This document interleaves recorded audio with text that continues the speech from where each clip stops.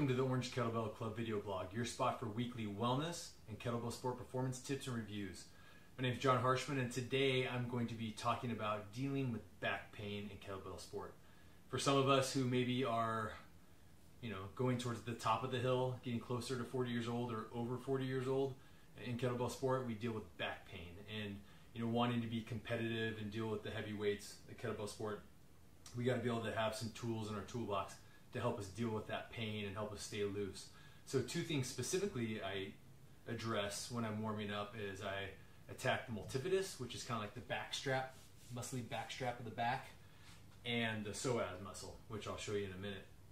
But the one thing I do for the multifidus, my chiropractic friend Andrew Zapala at Valente Chiropractor showed me, because he would use his elbow or his thumb to dig and go laterally what seems like the oblique, but he'll dig right into the multifidus, which again feels like the back strap of the back, and you pinpoint some of those muscle spindles get very tight, and he would pin them down and do some active release therapy where he'd pin it down and then move me through range of motion and help stretch it out.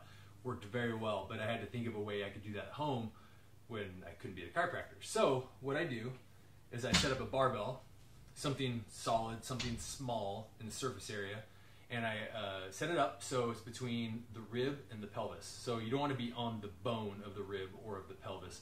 You want to be in the meaty area, the oblique. From here, I'll take my arm up over my head to expose that meaty area. I'll lean, when you really got to breathe, because this will take it out of you pretty quickly. Lean the big meaty area into the bar and just let your body sink into it.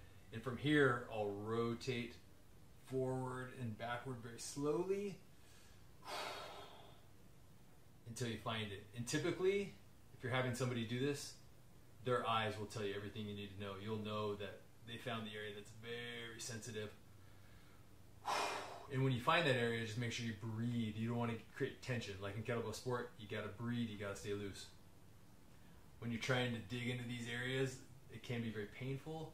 So to make sure that you're not tense, to make sure that you can actually dig into that area, you got to breathe. I usually spend about 3 to 5 minutes per side. When I find that area, like it is right now, I try and take the arm up over the head, maybe grab a bar up over my head, expose it even more, and breathe. You may have one side that has more tension than the other.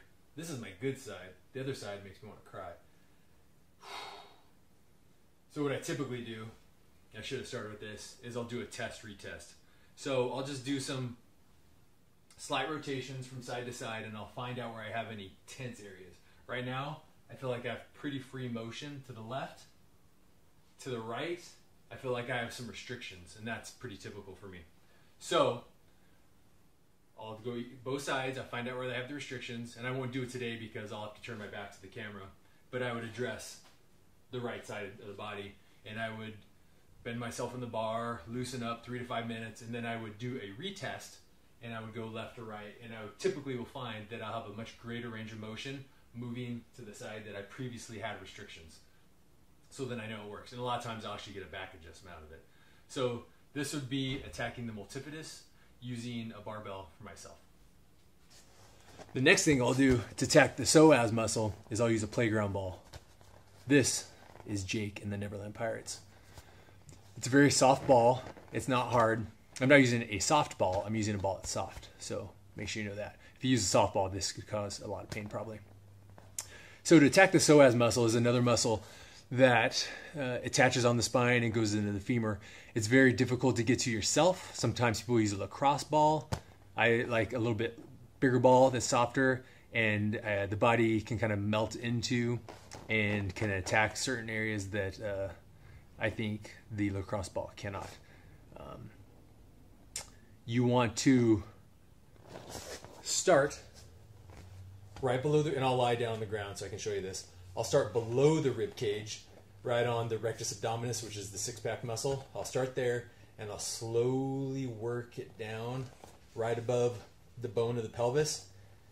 And I won't take the shorts down for you here, but I'll sit right above the pelvis, and I'll just sit and melt, and I'll oscillate the body side to side, big breaths out, trying to let the body melt into the ball. It's a soft ball, so it can just dig into some very nice areas that maybe you couldn't get otherwise. It just melts into there. And from there, you'll probably find, and your eyes will tell you everything, whether you found, or pain will tell yourself, but if you're having a friend do it, the eyes will tell you everything, whether they found that area or not. You may have a rectus abdominis that's also tight. The transverse abdominis may also be tight, so you may find that out as well. So from here, I'm going to take the ball, put it right, hope you can see that, right below the rib cage. Again, make sure you're breathing, not holding your breath. If you create tension, you're not going to be able to dig into those really deep areas. And then from here, I'll slowly work, and I'm just going to move this for now so you can see, up the pelvis. Man, the lighting is not well in here. Until I get right above the pelvis.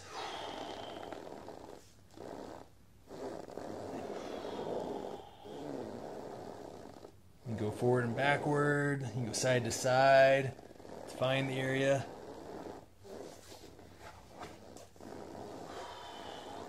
It may look a little awkward when a coworker or your wife comes into the room and it looks like you're making love to the ground, but you can assure them that you're just doing a gut smash. Spend about 3 to 5 minutes per side.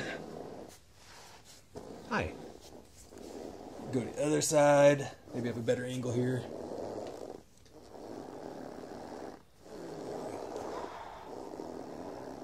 For taking the time to watch the video, and I hope these techniques I've given you will help you if you're dealing with back pain. If you have any questions, please let me know. Thanks. Bye.